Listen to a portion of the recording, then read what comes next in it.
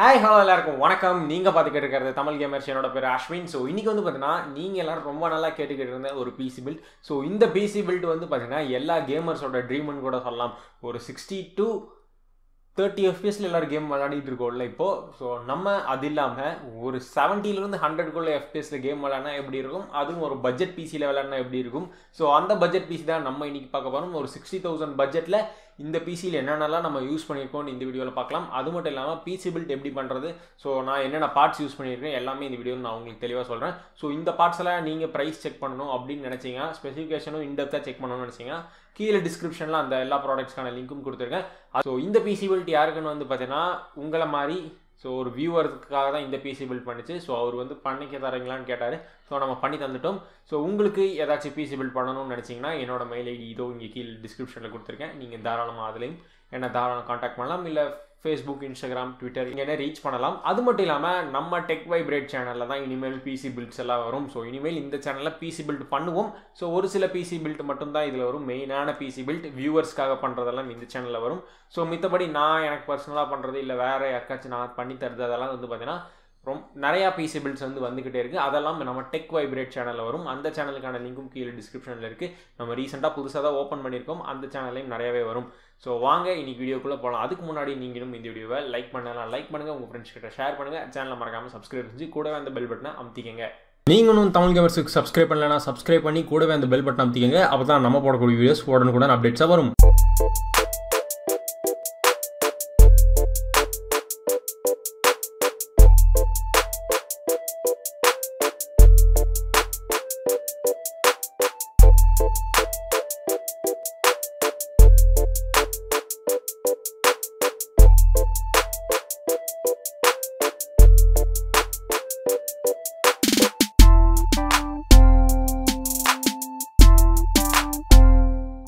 Okay, இந்த பில்ட்டில் நம்ம use பண்ணுற மதர் போர்டு என்ன, ஆசூஸில் இருக்கிற A320M அப்படிங்கிற ஒரு மதர் போர்டு தான். இந்த மதர் போர்டு யூஸ் பண்ணுறதுக்கான காரணம் என்னென்னா இதோட பட்ஜெட்டும் வந்து பார்த்தீங்கன்னா 5,000 கூடவே இதில் 4 டிம் ஸ்லாட்ஸ் வருது.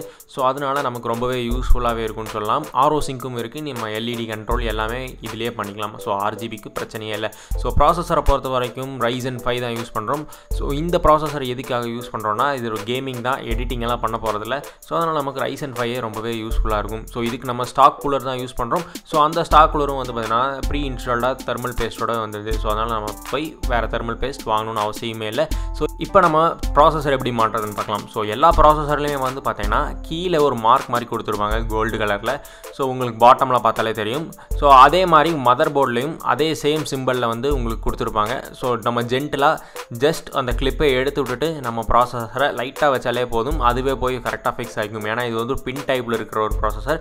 நீங்கள் ஃபோர்ஸாக ஹேண்டில் பண்ணிங்கன்னா உடையறக்கும் வாய்ப்பு இருக்குது அந்த பின்ஸ். ஏன்னா அது ரொம்பவே மைன்யூட்டான பின். நம்ம யூஸ் பண்ணுற ரேம் பார்த்தீங்கன்னா G-Skillலேருந்து வந்திருக்கிற 8GB 3000 MHz கிளாக் ஸ்பீட் கொண்ட ஒரு ரேம். ஸோ இந்த ரேமும் வந்து பார்த்தீங்கன்னா ஒரு ரெட் கலர் நல்ல லுக்கில் வருது. 5000 தான் வருது. ஸோ அதனால் இந்த ரேமுக்கு போய்ட்டும் எனக்கு ஜாஸ்தி கிளாக் ஸ்பீடும் வரதில்ல. ஸோ இப்போ ஸ்டாக் குள்ளர மாட்டுறது பெரிய விஷயமே இல்லை. கீழே ஒரு மவுண்ட் ஆல்ரெடி இருக்கும் நம்மளோட மதர் போர்டில் அவைலபிளாக. ஸோ அதை எடுத்து வச்சு நம்ம த்ரெட் பண்ணால் போதும், ஈஸியாக இருக்கும். நம்ம இந்த பில்டுக்கு யூஸ் பண்ணுற கேபினெட் வந்து பார்த்தீங்கன்னா ஆன்டெக்லேருந்து வந்திருக்கிறது. ஸோ இது ஒரு கேமிங் கேபினெட்னு சொல்லலாம். ஸோ முன்னாடி வந்து பார்த்தீங்கன்னா இதுக்கு 3 RGB ஃபேன்ஸ் வந்து கொடுக்குறாங்க, அதுவும் ஆர்ஓ சிங்க் வந்து கனெக்ட் பண்ணுற மாதிரி.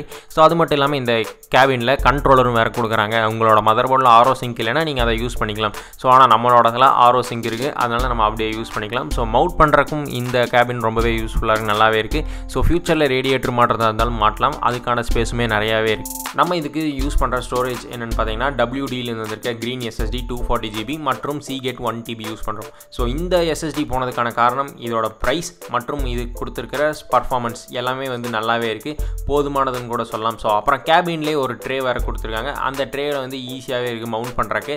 ஸோ மவுண்ட் பண்ணி ஒரு ட்ரேயில் ஃபிக்ஸ் பண்ணுறதும் ரொம்பவே ஈஸியாக இருக்குன்னு கூட சொல்லலாம்.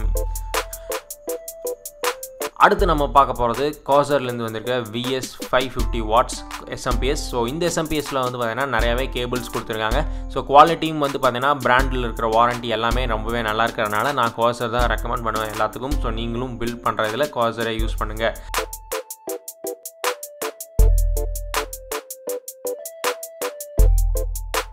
நம்ம பிசி பில்ட்லேயே கேமர்ஸ்க்கான ட்ரீமும் கூட சொல்லலாம். ஸோ இந்த கார்டு தான் GTX 1060 6GB மாடல். ஸோ ஆசூஸ்லேருந்து வந்திருக்கு. இது வந்து ஒரு ஓசி எடிஷன். ஸோ நமக்கு வந்து இது 23,000 அந்த ரேஞ்சில் கிடச்சிச்சு. ஸோ இது ஒரு நல்ல கிராஃபிக்ஸ் கார்டுன்னு சொல்லலாம். கேமிங்க்கு ஒரு 100 FPSல 1080ல விளையாடலாம். ஸோ இந்த Fortnite அந்த மாதிரி ஒரு கேம்ஸ் எல்லாம் ஸோ ரொம்பவே நல்லாயிருக்கு. எனக்கு விளையாடுறக்கும் நானும் விளையாடி பார்த்தேன்.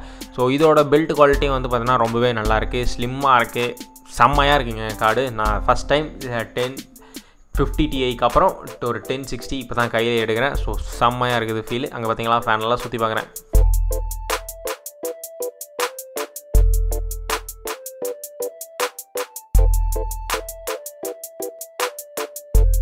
உங்கள் எல்லாத்துக்குமே பிடிச்சிருக்கும்னு நினைக்கிறேன். ஸோ நீங்கள் நிறைய பேர் கேட்கலாம், ஏன் வந்து நீங்கள் RTXக்கு போகலன்னு சொல்லி. RTX வந்து பார்த்தீங்கன்னா இப்போ தான் வந்துருச்சு. இந்த பிசி பில்ட் நான் வந்து டிசம்பர்லேயே பண்ணிட்டேன். அது மட்டும் இல்லாமல் இன்னொருத்தவங்க கேட்பீங்க, ஏன் i5ல இன்டெல்ல போகக்கூடாது அப்படின்னு சொல்லி.